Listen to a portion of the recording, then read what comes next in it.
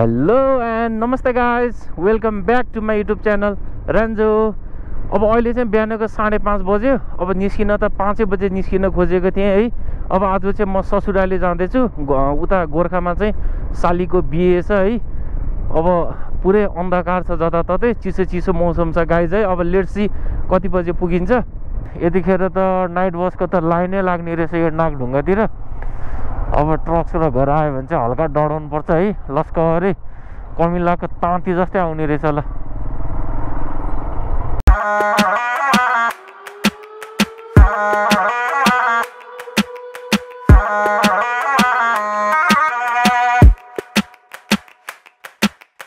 Finally हामी मनोकामना मन्दिर आइपुग्यौँ है। अब खोइ यहाँबाट यसो सुन्तला लगौँ भनेको, यसो बेच्न राखेर रहन्छ ल कतै पनि। बाटोमा टक्क बेच्न राख्यो भने थियो। अब सायद अहिले बिहान भएर होला है। अब यस्तो जाडो महिनामा चट्ट कौसीमा बसेर सुन्तला खान त मजा आउँछ नि। यो अगाडिको बोलेरोमा हेरौँ न, टन्नाटन मान्छेलाई यस्तो जाडोमा यसरी लगिरहेको छ ल। यो तरकारी लिन आउनेहरू रहेछ है। अब चप्पल लाएर हातमा 15 नल्याइकन यत्तिकै समाएर आइरहनु भएको छ। कति जाडो भयो होला ल। फाइनल्ली मुगलिन पुग्यो। अब यहाँबाट गोर्खा मात्र 32 किलोमिटरको छ है गाइज। आबु खरिनीको पुल कटिसकेपछि यहाँबाट दाहिने लागेर चाहिँ हामी गाडीमा बाइकमा मनोकामना जान सकिन्छ है। अब हामी पनि लास्ट टाइम मनोकामना यही बाटो गएको थियौँ। भ्लग हेर्नुभएको छैन भने हेरिदिनु होला। यहाँतिरको बाटो चाहिँ एकदम दामी छ है। तर यो ठाउँमा स्पिड कुदाउन चाहिँ हल्का रिक्स हुन्छ। अहिले बाटो अलिक सानो छ, टर्निङ छ जताततै। फेरि तल बुढी गण्डकी छ है। म चाहिँ अहिले 12 किलोमा आइपुगेँ है। अब यहाँनिर चाहिँ म सुन्तला किन्नको लागि रोकिएको छु। यो कति भन्नुभयो दिदी? यो 130, यो 100, यो 140 होइन? गुलियो हुन्छ यो ल। मलाई 3 किलो जति राखिदिनु नि त। अब यस्तो बिहान त नचाख्ने, एकदम राम्रो छानेर राखिदिनु है। यही राखिदिनु न। ल दिदीले त सुन्तला नि पानीको बोतल हालेर पो जोख्नु हुँदो रहेछ त है। त्यो कतिवटा बोतल छ त्यसमा?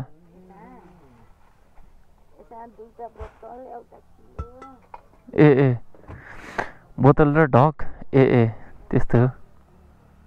ए होइन, ठिक छ दिदी। मैले त्यस्तो बोतल हालेर मिलेन भने होइन हजुर। यसलाई 2टा झोला हालिदिनु, अनि म यसमा बाइकमा बान्छु यसलाई। यहाँबाट सुन्तला किनेर म अब गोर्खातिर लाग्दैछु। अब बारपाक जानको लागि चाहिँ यहाँबाट बारपाक पनि जान सकिन्छ है। अब यो 12 किलो भनेको चाहिँ गोर्खा र आबु खरिनीको सेन्टर है। अब आबु खरिनीबाट पनि 12 किलोमिटर, गोर्खाबाट तल आउँदा नि 12 किलोमिटर। आबु खरिनीबाट गोर्खा चाहिँ 24 किलोमिटरको छ ल। यहाँ त अब हेडलाइट बालेर हिँड्नुपर्ने भएको रहेछ। हुस्सो लागेर बाटो राम्रोसँग देखेको छैन।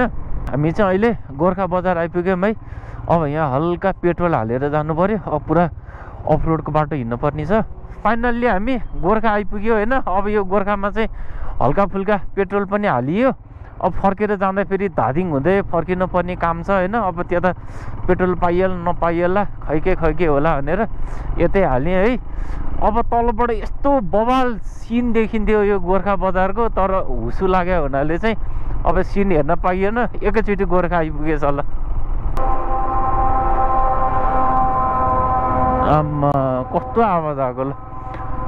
अब यो गोर्खाको शहीद स्मृति गेटबाट चाहिँ दाहिने लागेर घ्याम्पेसाल जानुपर्ने हुन्छ। अब गोर्खा बस पार्क चाहिँ त्यता अगाडि छ। यता त दामी पिच बनाइसकेको रहेछ ल। अब यो पिचमा सरर जान पाउँदा त मजै आउँछ। फेरि हुस्सो आउनु थाल्यो है। अब आफ्नै तालमा बिस्तारै चिल्याक्स गर्दै गइन्छ ल। I have a dream, that's all I need. I'll make it happen with some work and belief. Know what I want, so I'll take it on. I've made mistakes, but mistakes make you strong. Let's break it down for a minute. I want the crown, I'm gon' get it. You hear me loud, man, I'm winning. Yeah, Charlie Sheen will be grinning. These ladies know that I'm sinning, and this is just the beginning. I'm closing in the night inning. Alright, बस आएको त यहाँ नजिक आएपछि मात्रै देखिरहेको। यसो बत्ती सत्ती बालेर आउनुपर्छ नि यार बस पनि। तरनिर पुग्यो क्या चौतारा। अब म 2 मिनेटमा घर पुग्छ। अफिस हिँडिसकेँ हो। ए ल ल ल ल म घर पुगेँ है। ल ल ल ल फोन राख ल। घ्याम्पेसाल पुगेँ है। अब दुईटा बसले चाहिँ यहाँ बाटै पुरै डामडुमै छेक्दिएको रहेछ। अब यहाँ माथि हाइटमा आएपछि बल्ल घामको किरण हेर्न पाइयो ल।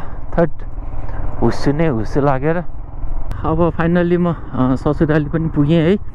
अब यहाँनिर बाइक पार्किङ गरेर एकछिन यसो फ्रेस भएर अनि हामी भेट्छौँ है त गाइज।